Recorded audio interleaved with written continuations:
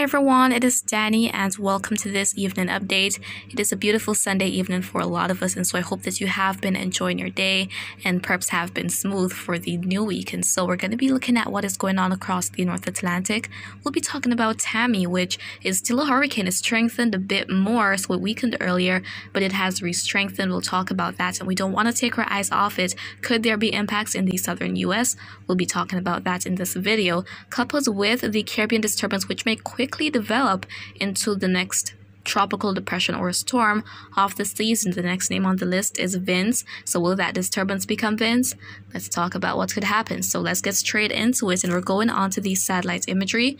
Here we can see that this evening there is some activity across some areas. There's Tammy out there and a lot of moisture out in the main development region. There's a trough out there approaching the Lesser Antilles. So as we're going to be heading into tomorrow, if it sustains enough activity, then it could increase the rainfall for some areas. And for some islands earlier today, there was some flooding induced by Tammy. So a lot of the activity that was spreading across the islands was induced in a lot of heavy rainfall and even some flooding across some areas. So I hope everyone affected by this is doing okay. I have been seeing your comments. Please do stay safe as the system continues to move out, so conditions will gradually improve as we head into this week. Let's zoom into parts of the South Caribbean, northern South America, and here we can see that there is some activity across much of northern South America. So for parts of Colombia, also Venezuela, the Guyanas, we can see some activity there. Earlier in Trinidad and Tobago as well, and across majority of the Lesser Antilles, at least overcast conditions for most areas. For some others, some thunderstorms and even some heavy downpours at times, or maybe just some intermittent showers. And then heading over into the Southwest Caribbean, that is where our disturbance is located. We'll talk more about that shortly, but let's head further up north here, and we can see that there's been some thunderstorm activity popping up across some areas, sections of the Leeward Islands, even for Puerto Rico, near St. Croix earlier, and even in the vicinity of Hispaniola, Jamaica, the Cayman Islands, a lot of rainfall over there. Even across some spots in eastern Cuba as well, there has been some activity. Much not happening for Belize and going over into the Yucatan and other parts of northern Central America. And let's now go ahead and talk about Tammy. So we're looking at the latest cone forecast as of this evening from the National Hurricane Center. And here we can see, as I said earlier, it's strengthened after weakening just a bit. So current sustained winds are up to 85 miles per hour, and the system is making its way to the northwest at 9 miles per hour. And so as I was saying, it's going to be making its way out there, but then an eventual turn is expected. Why? Because an area of high pressure is expected to reinforce before the system would have that opportunity to continue out to the northeast. So they can't just move through high pressure areas, they have to move around them, and as such that is why we could see that turn toward the west from Tammy. So going on to the model track guidance here for the system, there we can see that they're showing a westward track of the system as it curves around that area of high pressure. So that would steer the system very close to Bermuda and even into parts of the southeastern U.S. The ICON model has been very consistent about that happening even before other models started showing that we could see such a curve. So we'll definitely have to keep our eyes on Tammy. The good news is that it is likely to weaken as the wind shear increases. What happens with the shear is that when it's strong out there, it basically rips up those thunderstorms and prevent the system from growing and rather inducing weakening. So that is what will happen with Tammy. That's the good news with it. Even looking at the cone forecast here, it is expected to become post-tropical later this week, meaning that it will be losing its tropical cyclone characteristics. It's going to be a lot weaker and less of an issue compared to what it is right now. But for now, it is still moving out. There could still be some additional rainfall activity across portions of the Lesser Antilles, going to the Virgin Islands, potentially for Puerto Rico as well.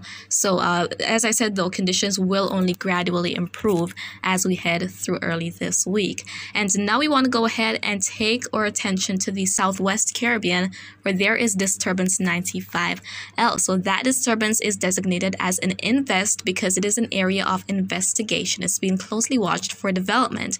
So going on to the National Hurricane Center's latest graphic here, we can see that there is a 60% chance of formation through both 7 days and 48 hours. So both 2 and 7 days, we could see something develop. And really, it has very limited time because by Tuesday, it should make its way inland. But between now and then, it is going to be remaining in a very conducive environment. And some of the activity actually decreased associated with it, but nonetheless, it is in a very favorable area. The shear is not a problem for it, neither is dry air an issue, and those waters are very warm, above average, matter of fact. So that will likely fuel the activity associated with it. But regardless of it actually developing into a tropical depression or tropical storm, it will be bringing impacts to Central America.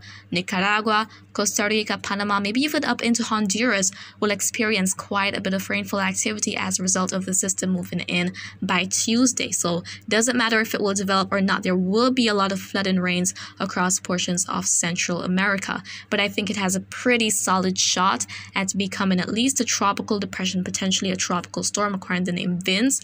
And that would leave only one name on the list. And I really think that at this rate and seeing how things could progress as we head into next month, we will definitely exhaust the list for this year and have to resort to the supplementary list. That first name is Adria.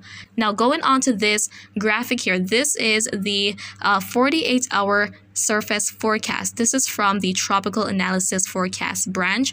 And so as we head into Tuesday, there we can see that area, possible tropical cyclone. So it's even marked on this that, hey, this area could become a tropical cyclone. There's TAMMY up there at the time, and that's stationary front. So that line with those triangles and those semicircles are indicative of a stationary front in the Caribbean right there. And even talking about further down into the month of October, well, the month ends next week, we'll be heading into November, but take a look at this. This is a map showing that ocean heat content, very deep, warm waters, and that is represented by those shades of those reds. So very warm waters at a pretty good depth, not just at the surface. And this is an area to watch. This is a hotspot for development at this time of year. We definitely want to watch the Caribbean for seeing these other low pressure areas. For models are even sniffing at it already. For example, the Euro. This is as we head into next Wednesday, the 1st of November. There we can see that low pressure area forming a lot of increase in moisture across the South Caribbean. So we'll definitely have to keep our eyes on the tropics. It's not over yet. We still have a couple weeks to go before the season officially concludes, but within that time, we could see a couple more systems try to get themselves together. They could be threats because, again, in the vicinity of the Caribbean, that's usually the area we want to watch for these future systems. But that is pretty much what I wanted to share with you guys in this evening update. So again, we've got TAMMY still inducing some unstable weather across portions of the Lesser Antilles, but it will be moving out. And then in the Southwest Caribbean, there is Invest 95L that could quickly develop as we head into the next day or so, potentially becoming a tropical depression, even a tropical storm. And regardless, though, it is going to be producing a lot of heavy rainfall across portions of Central America. So again, that is what I wanted to share with you guys in this update, just to bring you up to speed with what is going on across the Atlantic. And of course, I'll continue to keep you posted. So that is pretty much it for now, and I hope that you found this video to be quite informative. However, if you have any questions, please feel free to leave them in the comments. I'll respond to you once I get the chance to do so. And remember to always be weatherwise.